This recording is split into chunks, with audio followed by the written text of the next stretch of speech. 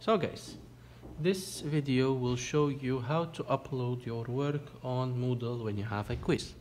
So let's say the quiz here has a question. Please write by hand and upload your answer. And you see here that there is a place to upload your answer. It means when you go to your paper, you write, for example, experiment 1 or whatever is the question, you write it here, and then when you are done writing, my dear friends, there's a couple of ways you can submit. And the most important way, you just take a picture with your phone of your work, or you can take a proper picture of your work. Let's just turn this paper. Let's say this is my work, the attendance. You take a picture from your work. Now, this picture here, you can either send it to yourself on WhatsApp, or send it to Facebook, to another friend, or send it to your email, because all of your phones will have internet.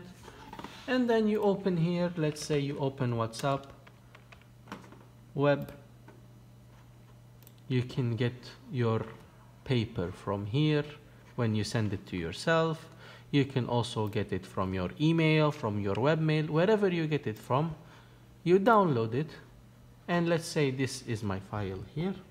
So let's say you got the file from here. So you download it, or you put it in your downloads.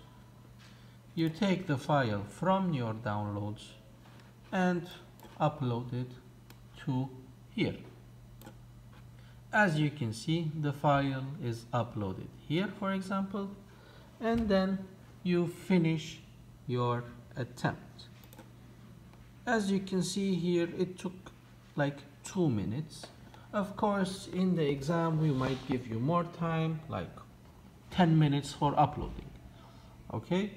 So keep in mind that that is the case. This is how you upload your answer, and you have to make sure that your attempt is saved, and you have to submit all and finish. Submit all and finish, and that's it. You have correctly answered your question, and we will be able to see your answer. If you have any questions, please write to us on Moodle.